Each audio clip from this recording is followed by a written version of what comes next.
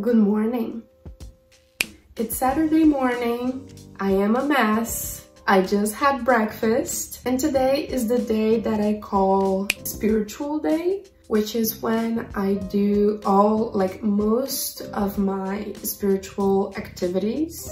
I do my ancestor veneration, I do the connection with my guardian angel and spirit guides, and also I go for a bike ride at my local cemetery and my local woods.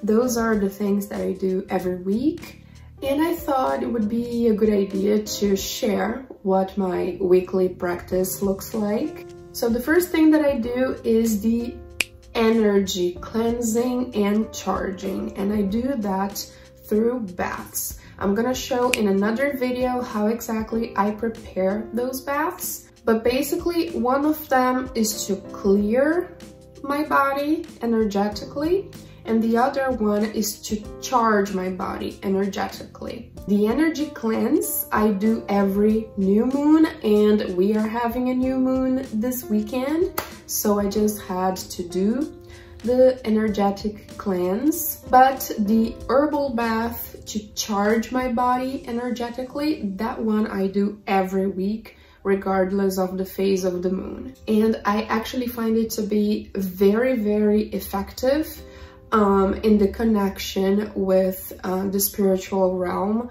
It is super useful. I am going to finish my tea, then I'm gonna take the bath, get ready, get my makeup on.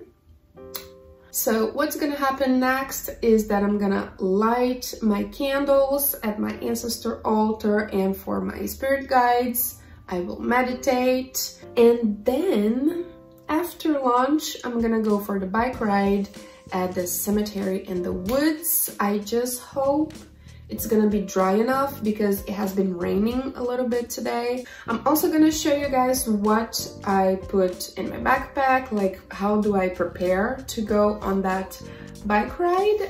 I hope you guys enjoy this video. So I'm gonna go take my bath, light my candles, meditate, and those are parts that I'm not gonna necessarily show on camera because it's kind of personal, and having a camera recording me while doing that would definitely mess up with my concentration. So I'm not gonna show every single step of the way, but definitely I'm gonna go a little bit more, a little bit. Let's get some spirit work done. Actually, it turns out that the baths that I have prepared are still too hot, so I will have to wait much longer until I can actually use them. So I decided to just go ahead and show you my backpack. So this is my backpack, nothing too dramatic, nothing too special, just a regular black backpack. Inside of it, I will be taking a book. I am currently reading Spirit Work by Syrian Shadow. I plan on doing a video about spirit work, and I will definitely talk a little bit more about this book in that video, so I'm not gonna say much about it right now. Other than that, I am taking my little pouch of coins because these are a must when going to a cemetery or graveyard. This bag is super special to me because my grandma gave it to me when I was a kid. So next, I'm gonna take an oracle deck. I will be taking, I really like to use this one at the woods because I think the theme is simply perfect. It's the Woodland Wardens deck. It is so beautiful. The illustrations are simply gorgeous. And a tarot deck. By the way, I made this bag, okay? I just wanted to point that out because I am very, very proud of my creation. And the deck that I like to use when I am out and about, I think in English it's called Ethereal Visions Tarot. I have the French version. In French it's called Le Tarot de l'Illumination. I really like to sit down and draw some cards, ask some questions. And this is the deck that I like to do that with. Next, I like to take this thing, which is kind of like a beach towel. It is very big and yeah, nice to sit down on. And last but not least, I will be taking my embroidery that I have in progress right now. It's this little animal guy. If you look here, you will see all my thread for embroidery. So when I am out and about, I take this little container and I put the threads that I am using for the project, as well as a little pair of scissors. That's what I'm gonna have in my backpack for my spiritual day biking event. Now I'm gonna go back and check my bath if the temperature is already okay. And once I do my little altar thing and my meditations, when I am about to like go out this afternoon, I will come back and continue the video. So see you soon. The first thing that I prepare for my ancestor veneration is some fresh coffee. As a matter of fact, I give them a cup every single day. And then I prepare a food offering for my ancestors. As it is corn season over here and I absolutely love corn cobs, I decided to cook some corn for them.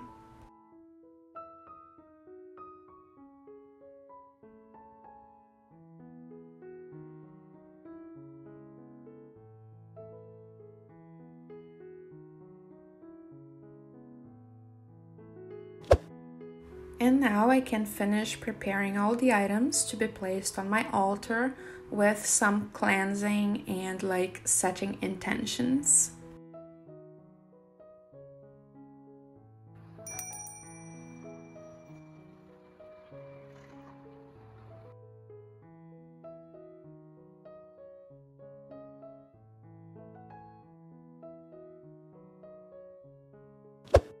And the last thing I do is to prepare the candle for the altar. I have been using some tea candles because I have many that I would like just to finish using. And all I do is place some ancestor oil in them. I have made this oil myself and maybe I could share the recipe here on the channel one of these days. But basically this oil has the purpose of bringing love, peace, and calm to my ancestors. Then I add some extra rose petals and some extra lavender. Just be careful when you are burning candles with extra herbs on them, dried herbs that is, because that makes the candle burn super hard and the flame gets very tall. Next, I cleanse the candle with smoke and sound, and then I place it on the palm of my hand and I dedicate it to my ancestors, the elevated ones who accompany me and care about me. It is very important to specify who this candle is for, so it will not be attracting uninvited entities over. And if you have anybody specific in mind, do say their name, that this candle is for so and so. John Doe, this candle is for you. Okay, so everything has been done. I took my baths, one to cleanse, another one to charge my energies. I did everything I wanted to do, made offerings on my ancestor altar, communicated with my spirit guides, and I had a very good experience while meditating.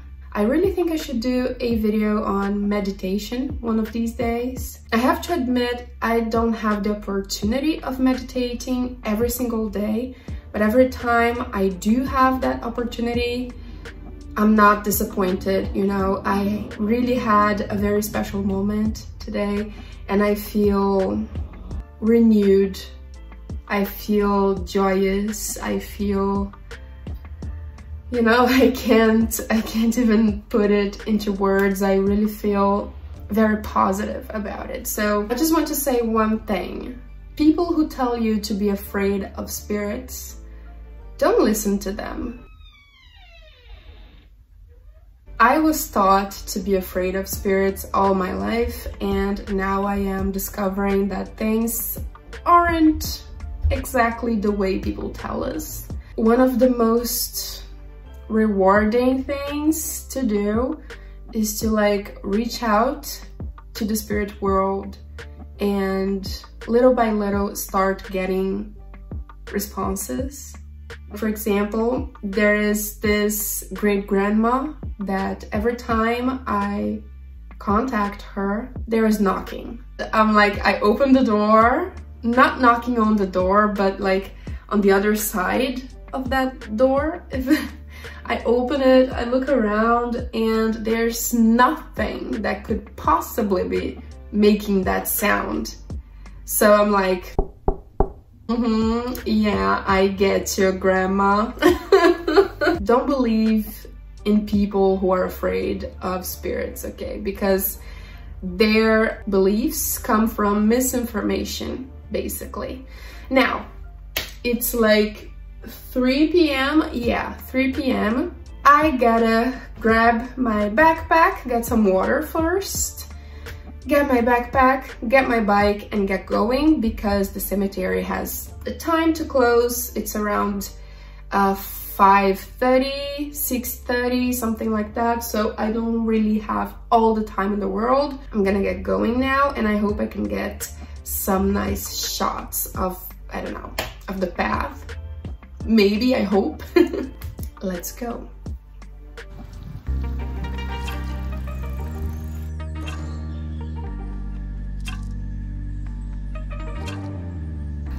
So I have arrived at my local cemetery. I don't know if you can see it, but it's a little bit rainy. Nothing too extreme. It's manageable. I have decided to adopt 2 graves for the time being. I already dropped by the first one, and now I'm headed to the second, which is right here to my left. Because it's a European cemetery, there's a lot of soldiers and war veterans in here, both from France and from Germany and from several other nationalities. I really like the cemetery because it's always empty, but it's not too small, so I have like privacy to go around and just hang out without the worry that somebody is going to see me and think I'm weird as fuck. And another thing that is a super highlight, unfortunately today I was unable to spot them, but there are some cats that live here, and they are the sweetest cats in the world.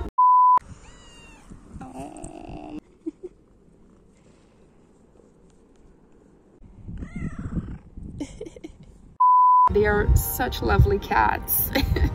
And another very cool thing is that there's water fountains in here, and we can grab watering cans. It becomes very easy to water plants that are on the graves, or even to do some gardening on our own.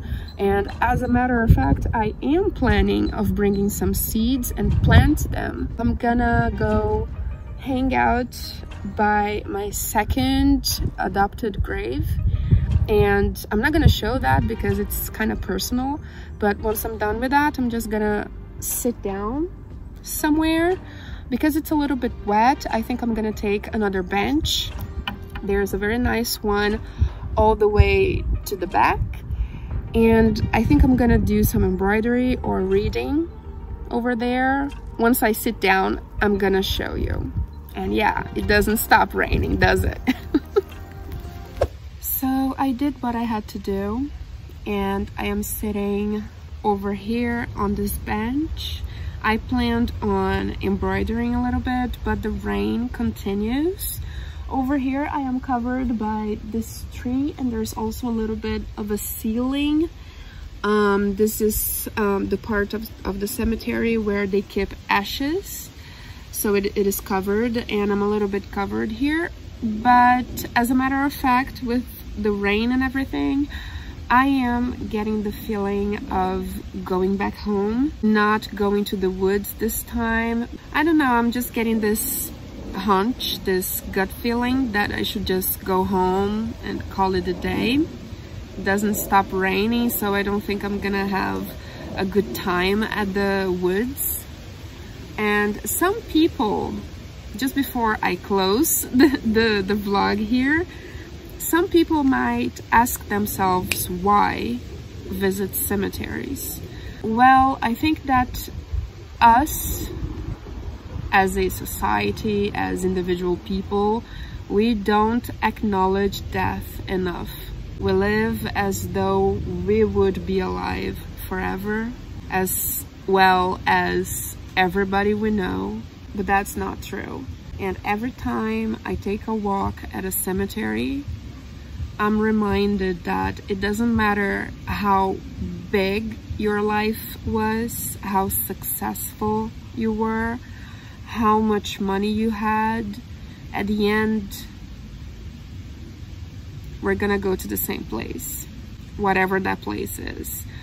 On the physical plane, it is the graveyard, the cemetery. Yes, it is. But what I'm trying to say is that, especially with the soldiers that are buried here, the ones who died for France, some people here, they did such important things. There are doctors, politicians, there are all types of people here. There are immigrants, there are like the regular French citizen. Yes, you can find everything here. And I can't help thinking that each one of them were people with lives and stories and struggles. They loved, they laughed, they had feelings, they had problems, they left, I think, little legacies for their families, and the memory that someday they existed, but that's it.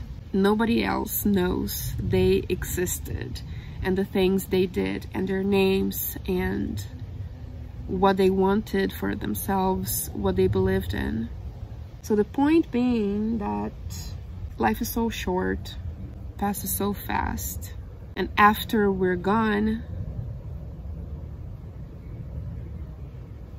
what is going to be left of us, you know? Not much. So we gotta make it count, at least for ourselves, personally. We gotta make it count. I'm gonna get my bike and get going back home. Do some embroidery where it's not raining. If this video was somehow entertaining or useful to you, make sure to give it a like, subscribe to the channel for more, and I can't wait to see you in my next video. Okay? Have a marvelous rest of your day. Make sure to make it count before it's too late. And remember, practice makes perfect. So let's get witching.